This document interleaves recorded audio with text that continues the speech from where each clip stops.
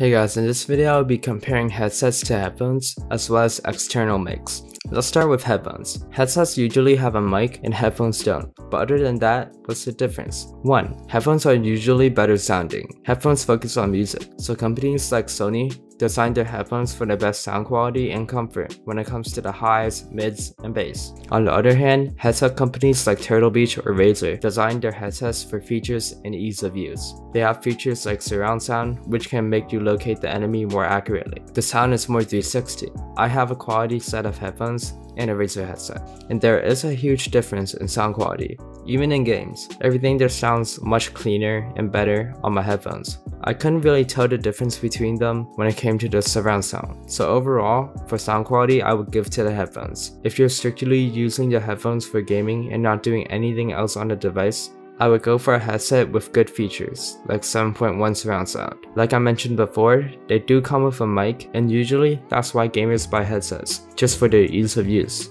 Usually headphones are more expensive, but I think it's worth it just for the audio quality. They also look sleeker and are usually more comfortable.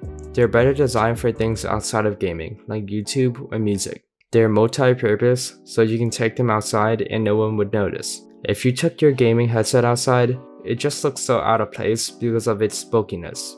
Next, let's talk about the mic that comes with the headset versus a USB mic, like the Blue Yeti for example. Now, audio quality alone, the Blue Yeti wins easily, but for talking with your team in-game, no one really cares. Except for things like a mic being too close or the mic being too far, it's usually fine. The external mic can fix many issues like saliva coming into the mic, causing popping sounds. It can also help with the distance of your mouth, so it doesn't sound like ear rape when you're close, like on a headset mic. It's also generally better sounding due to the technology that you can physically fit into a bigger space. But in general, although it's way better to buy an external mic, I don't think it's a must-have unless you're streaming or making videos. Alright guys, I hope you enjoyed this video and have a good day.